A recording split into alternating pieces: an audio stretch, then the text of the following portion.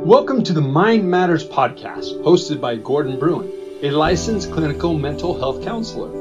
In this insightful podcast, Gordon explores the intricate relationship between the mind and the brain, shedding light on the fascinating world of psychology and neuroscience. By delving into this complex interplay, the podcast will empower you with a deeper understanding of your mental processes, paving the way for personal healing and growth. Join Gordon weekly as he unravels the mysteries of the mind, offering valuable insights and practical guidance for your mental health and a more profound connection with your inner self. Let your future pull you forward rather than your past dragging you down. I love the story that Viktor Frankl tells of what he learned in the concentration camps. Again, for anyone who might not be familiar with Viktor Frankl, he spent 3 years incarcerated during World War II in the German concentration camps and experienced the most horrific suffering, not only himself, but watching his fellow prisoners. But he talked about the significance of being able to look towards the future in order to survive what was happening in the present moment. And this is what he said. The prisoner who had lost faith in the future was doomed. I once had a dramatic demonstration of the close link between the loss of faith in the future and this dangerous giving up. My senior block warden was a fairly well-known composer, an artist, and he confided in me one day. He said, "I would like to tell you something, doctor. I have had a strange dream. A voice told me that I could wish for something, that I could only say what I wanted to know and my questions would be answered. And what do you think I asked for? That I would like to know when the war would be over for me. You know what I mean, doctor? For me. I wanted to know when we here in our camp would be liberated and our sufferings would come to an end." And Dr. Frankl said, "And when did you have this dream?" "In February 1945, he answered. "It was then the beginning of March." "Well, what did your dream voice answer?" Assertively, he whispered to me, "March 30th. Then he told me about his dream.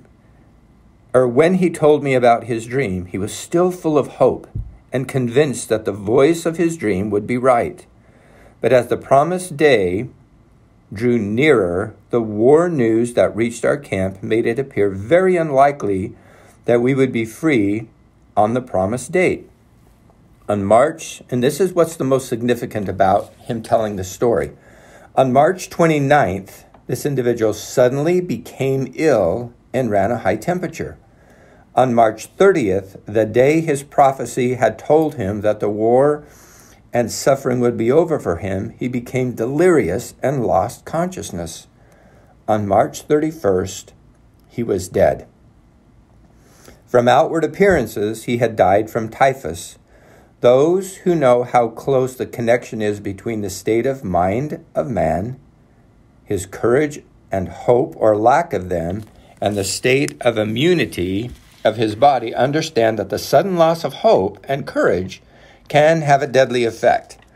The ultimate cause of my friend's death was that the expected liberation did not come, and he was severely disappointed.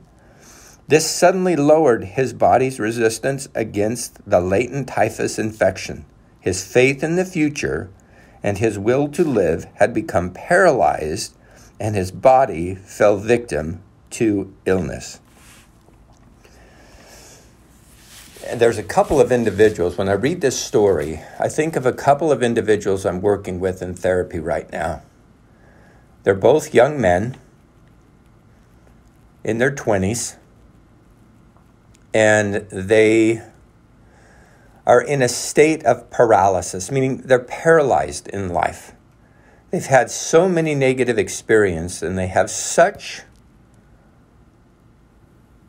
little confidence in themselves that they've become stuck. They're frozen. And this one of the individuals I was working with this past week, and he was telling me about how he felt about himself, saying things like, there's just nothing I like about myself. As I review my life, I can't find anything that I've done that's really significant. I'm not good really at anything. I'm not good at sports. I'm not good in relationships. I'm not good in school. And it was just this onslaught of self-loathing where he has completely lost faith in himself, lost faith in God. He's trying to understand God. And then I introduced this concept to him. I said, okay, look. And I says, 1 year from now is coming. 2 years, 3, 4, 5. And I asked him to project himself 5 years into the future and to look at that particular date, 5 years from the day we were talking. This is July 2023 we're talking. So it was July the 9th, 2023. And I said, there's going to be a July the 9th, 2028. The day is coming. We cannot stop time from moving forward. And I said to him, in that day, July the 9th, 2023, there are 1 million different possible versions of yourself. There's one that there's one that could be, graduated from college. Could be strong and healthy, married, have a couple of kids even by then. And there's another one down into the despondency of addiction. And I asked him to look into the future and to find a representation of himself, the most perfect representation that he could even imagine himself becoming. And I told him, I asked him this question, do you believe that such a possibility exists? And here's the interesting thing. He said, yes, I do. Because we know we're going to move forward in time. We cannot stop it. And even though he is in a horrible state right now, the challenge is he's not connected to his future at all because of the experiences of the past. And this is why I believe we need to shift in the field of psychology and human development, is that we need to focus more on the future than we're doing on the past. As I have spent thousands of hours in a therapeutic relationship with clients through the years, the main thing we were taught as therapists in school is basically to focus on the past, to uncover traumas. Let's figure out what happened. Let's get to the root of the issues so that we can resolve it and move forward. Now, there's purpose in that, and there's meaning in that. I'm thinking of a book called Trauma and Recovery by Judith Herman. Absolutely, there is an essential part of recovery to listen to a person's experience and to bear witness to their suffering. To not doubt them, to not put them down, but to simply try to understand and reflect that understanding to a person, to acknowledge their great suffering so that they don't feel that they are alone. Having done so, and then there's some even EMDR therapy is absolutely very beneficial. I've been trained in EMDR and I've done EMDR with a number of clients. It does something. Somehow with the subconscious mind, EMDR puts things in place and resolves some things, and the raw issues of remembering certain past traumas seems to be resolved. That's been my experience. So there is work to do with resolving the past, but what we've been lacking is being able to project ourselves into the future and to create in our mind's eye the perfect version of ourselves, and then focusing on that and letting that version pull us forward so that we have something to look forward to.